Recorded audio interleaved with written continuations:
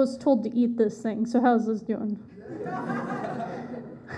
Hello, everyone. My name is Kayla Dutcher, still, and I am in 10th grade, which means that I'm still a sophomore, I think.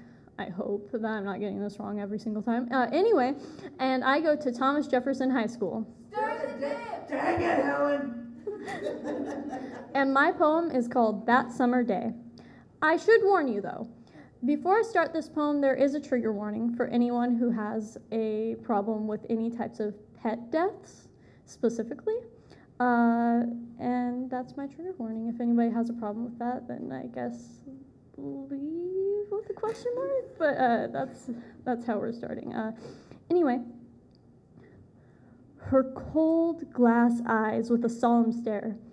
I look and see the blood and guts of the kittens that I had seen so happy and sweet yesterday. Mom is crying. I have to be strong. Mama and Daddy didn't raise no wimp. Grandma wouldn't look at them. It is our job to take care of the missing, or my job to take care of their feelings. You can't cry.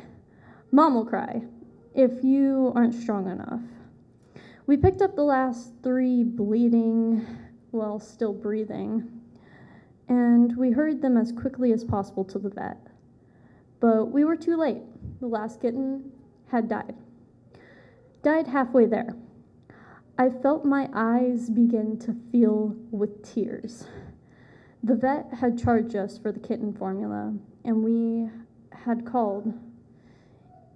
We had only called. We hadn't even made it to the vet's office. My mom had grabbed some finger paints and the kitten's paws that had survived the longest, so the 3 that were in the car, and put their paws on a blank sheet of paper. I knew. No, wait, scratch that. We knew that they would die.